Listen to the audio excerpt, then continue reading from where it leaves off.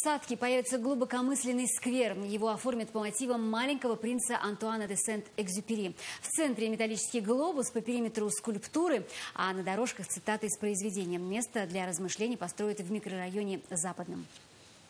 Сквер со смыслом будет не только местом для отдыха и прогулок жителей микрорайона, но и площадкой для проведения городских праздников.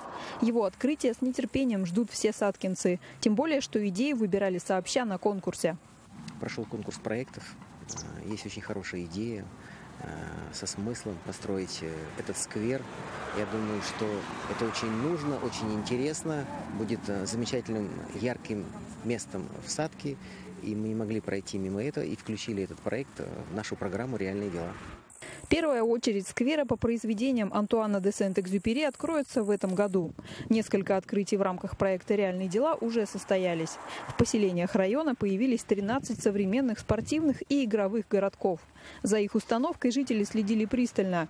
При таком народном контроле за качество работ можно не беспокоиться.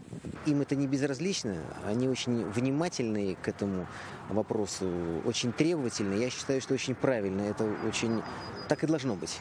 Это главные потребители, это люди, которые здесь живут. Ремонт дорог и дворовое благоустройство, установка игровых городков и приведение в порядок школ и детских садов. Проект «Реальные дела» уже помог решить многие проблемы, которые копились годами.